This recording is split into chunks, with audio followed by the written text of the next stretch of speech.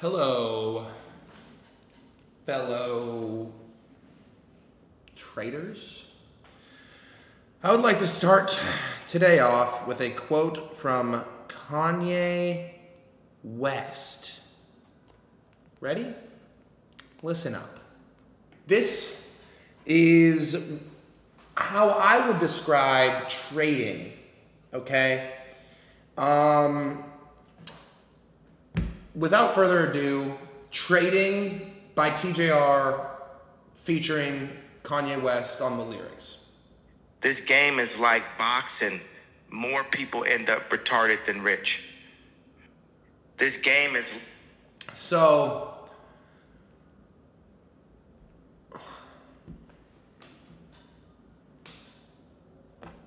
how do we feel about that?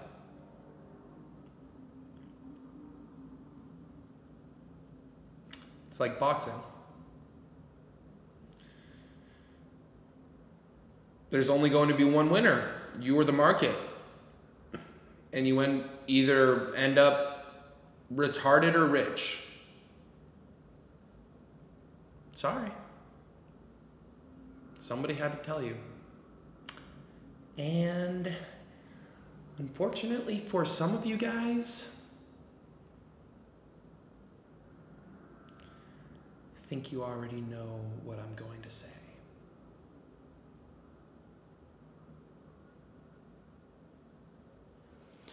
You're gonna be rich. Okay, let's get started. Where did we leave off? Just kidding. I literally just filmed the last video. Yeah, shut up. Bitch.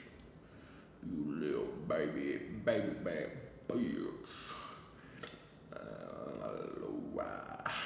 How much of my face do I want to see? We'll leave it like this. Just kidding. We'll leave it like this. You guys could literally see like an ant on the floor over there if we did it like that. I love playing this game. Wait. Wait. Ready? Imagine you're like a photographer. Capture my headshot.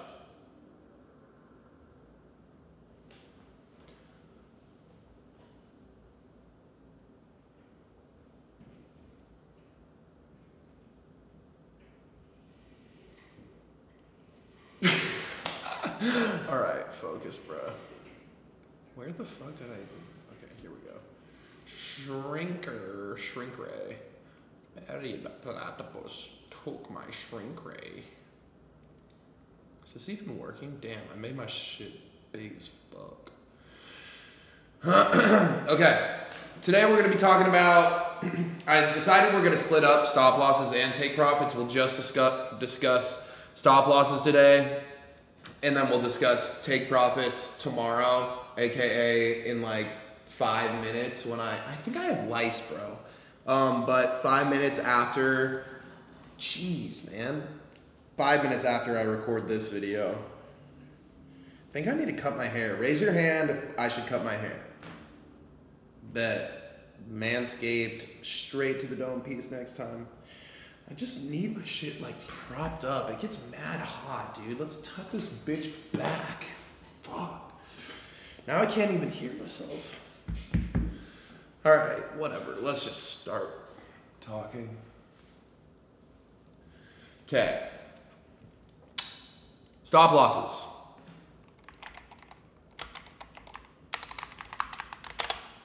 Why are they necessary? Because we don't want to end up like the fucking Kanye clip and end up being on the spectrum and losing a bunch of our money. We want to be on the other side of the spectrum, getting paper, getting rich, getting bread, okay? So, what do stop losses help us do? They help us stay the fuck out of losing a shit ton of money. We haven't even talked about how we should risk manage. We'll get into that once we talk about actual executions, but wait, have we talked about risk management yet? I don't think so. Give me a second.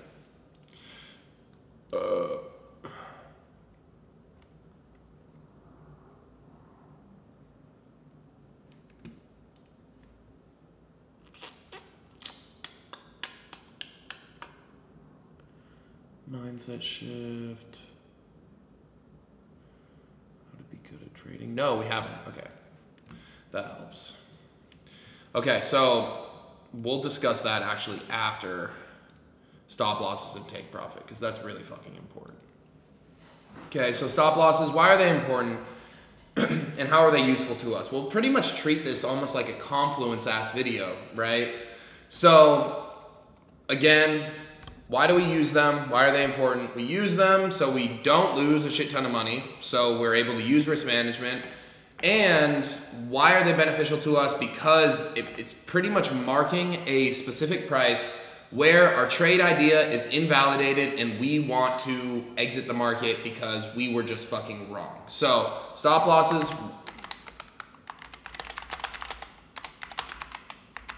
Why are they useful? I wouldn't say it helps us, it makes us.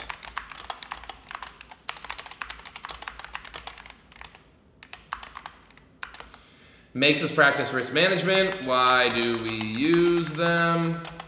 So we don't lose a shit ton of money. And then, well,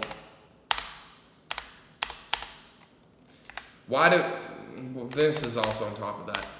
So we don't lose a shit ton of money, and because it identifies a price where our trade idea is invalidated. Sorry, our card declined. Okay. They're useful for us because it helps us practice, it makes us practice risk management, pretty much forces us, or for the most part, unless you're like fucking full porting, but it makes us practice risk management because it gives us a set and defined area that we're fully going to get out of the market. And then why do we want to use them? Because we don't want to lose a shit ton of money unless you're an idiot and you're on the other side of the spectrum that Kanye talked about. And because it helps identify a price where our trade idea is invalidated. That's why it's useful. That's why we want to apply it. Ready, set, fucking break. Let's go to the next video where we can... no, we'll just put it all in one video. I was almost going to blue ball you guys, like literally just...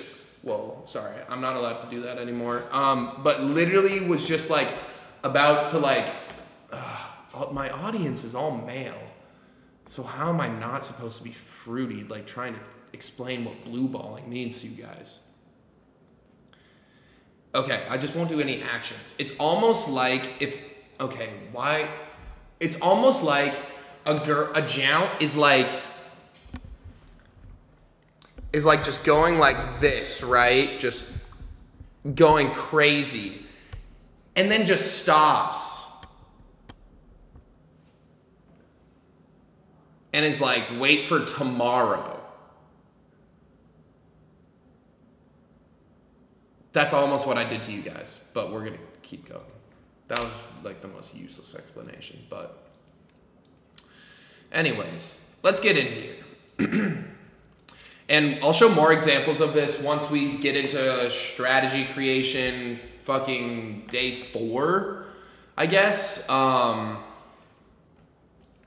Let's go into one of the trades that I took. Or here, we can just set up some bullshit.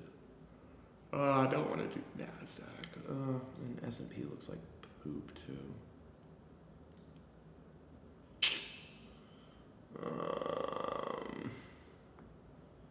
Fuck it. Let's just use this as an example. No, we're just gonna do drawings for now, just so, because that's all we need to do right now. We're just gonna show it on drawings. And then when we get into other strategy creation videos, we can show it on the chart, actually identifying these trade setups. So for the time being, let's go over an example of where we put our stop losses. There's a couple places where I typically would like to put my stop loss. So again, we need to think about what's the main use of these. I'm burning in this bitch, literally sweating my ass off right now. So say thank you in the comments. Like literally, I wish you guys could feel my chest. It's wet right now, okay? But anyways, let's say we see whatever, our liquidity sweep, break of structure on the lower time frame. We see the third confluence get entered in. Let's say we're on the 5 minute. Okay, we see a 1 minute break of structure, boom. And let's say we were able to enter off like an order block really close to the liquidity sweep. For me, as long as my take profit, and we'll get into take profits tomorrow, okay? As long as my take profit with my first area that I'm always going to be looking for my stop loss is going to be over the liquidity sweep. Why? Because that's like without a doubt, like if we're taking our trade off of this liquidity sweep, so we know that the trade idea is completely fucking booth pack. We're on the other side of the spectrum. If price goes above this sweep, right? Because then it's not a fucking liquidity sweep because price keeps going fucking higher. Okay? So that's my first area that I would like to put my stop loss. Above a liquidity sweep. If the risk to reward doesn't make sense for my first take profit, and again, we'll talk about that. So let's say my first take profit is like right here, and it doesn't make sense. Cool. What else am I going to look for? Well, within the confluence, I'll either look for, again, this is for bearish bias. We'll talk about bullish bias next. Okay. I'll look for the highs made within the confluence prior to that break of structure to the downside on the lower time frame. Okay, or I'll just look for the highs made within the confluence that was made. So let's say we make a 5-minute high right here and we're continuing down, cool, and then we find our entry within the 1-minute time frame right here. Awesome. My stop loss is going to be above those highs. Cool. As long, and again, this makes it a little bit risky because what happens if price goes up here? Is your trade idea invalidated? Well, not completely, sort of, because you thought that price was going to go lower from here and then it ended up wanting to go a little bit higher, taking out these highs. But overall, your bias was correct because you were still able to identify the liquidity sweep. So that's where you want to debate with yourself and say, okay, is this worth taking the risk of taking this trade, or would I rather just sit this one out based on the risk reward? Okay? So again, that's if your take profit is like right here and you have a horrible risk to reward, but you see a 5-minute high, you see the break, okay, and you're like, okay, bet. Now this makes sense because it's a 1-to-1, cool, gets hit, yay, we're rich, not, okay? Moving forward.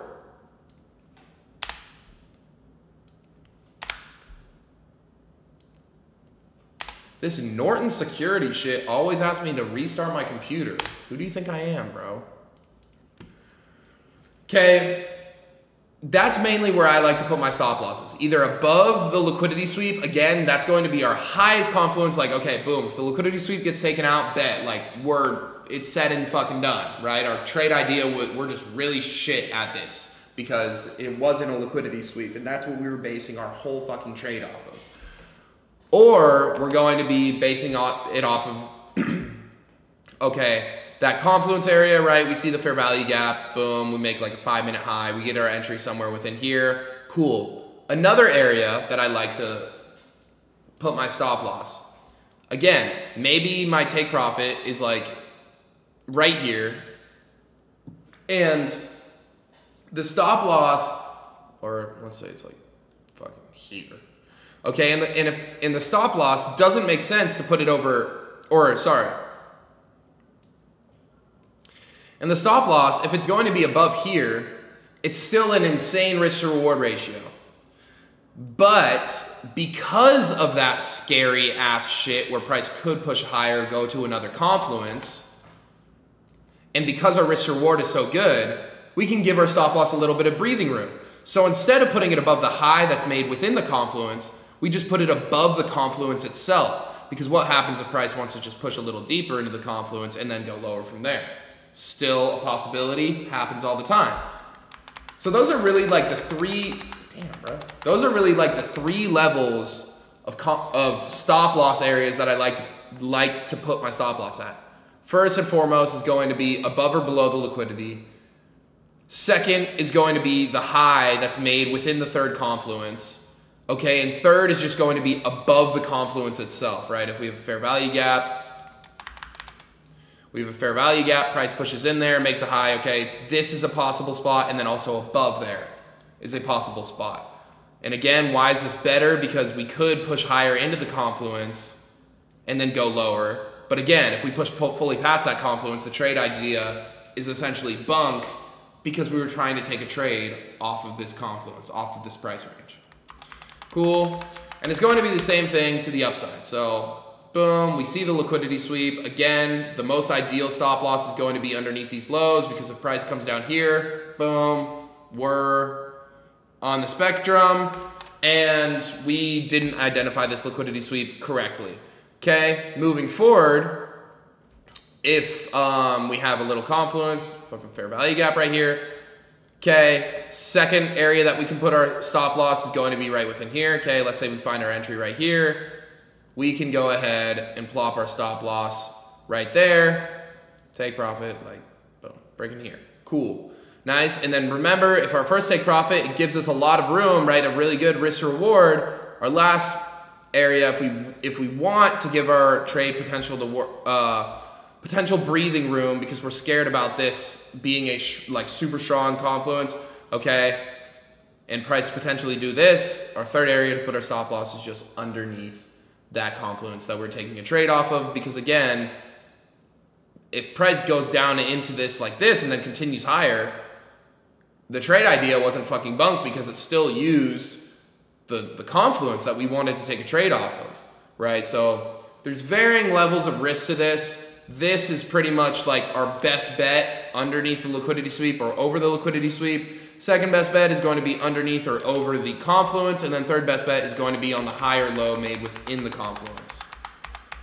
Cool and cool. Stop losses explained. I'll see you guys in the next one. I appreciate y'all.